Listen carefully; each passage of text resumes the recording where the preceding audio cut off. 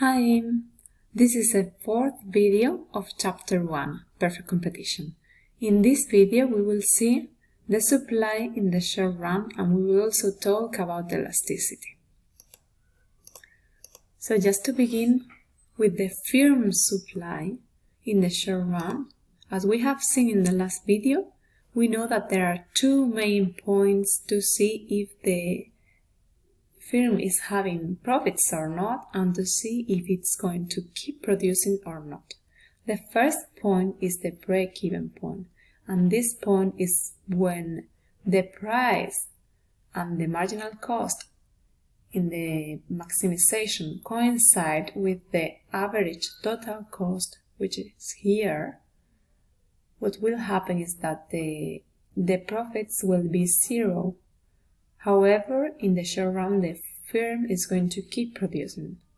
Then the second point that we had was this one, the short-term point, when the price coincides with the marginal cost and it coincides with the average variable cost. It means that the profits are going to be negative, and at this point the company will be indifferent between keeping producing or just shutting down.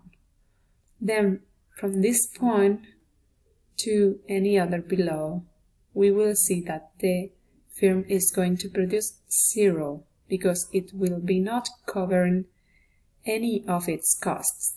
Then the firm will supply any quantity that equals to the marginal cost when the price maximizes the benefits. Then when the price equals to the marginal cost, it will produce any quantity that equals to the marginal cost until the shutdown point, and below this point it will produce zero. Okay, so these lines are showing the firm supply that will go here 0, 0, 0, and from here will equal to the marginal cost.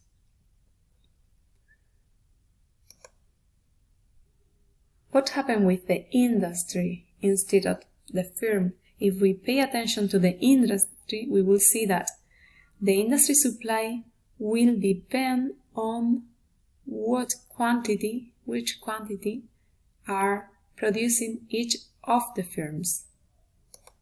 Then we will have, for example, three firms in this market: the firm number 1, number 2, and number 3, and these are the supply curves for each of the firms. When the price is 1, only one of the firms, number 3, is going to produce a quantity.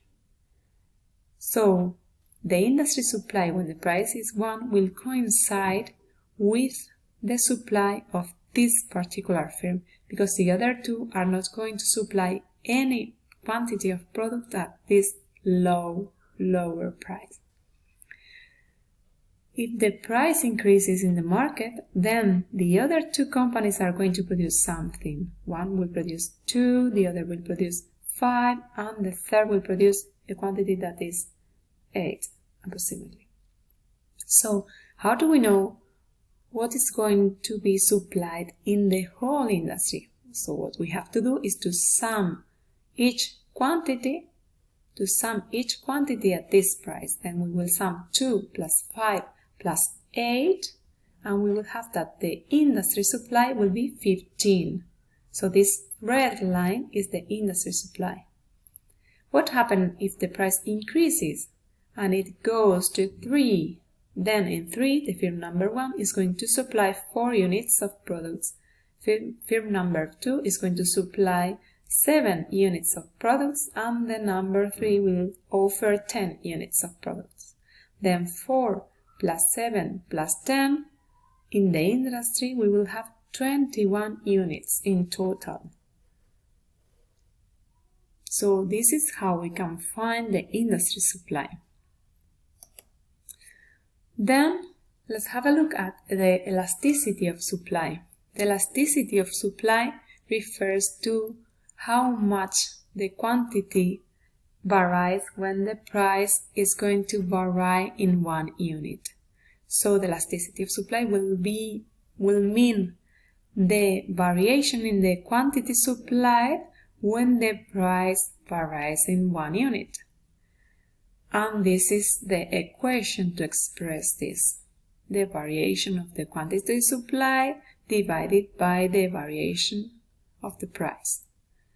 And then multiplied by the price and divided by the quantity. And this is the same as saying the derivative of the function of the supply function, with respect to the price, multiplied by the price and divided by the quantity at this point where we want to find elasticity. And this is the end of this video, and see you in the next one.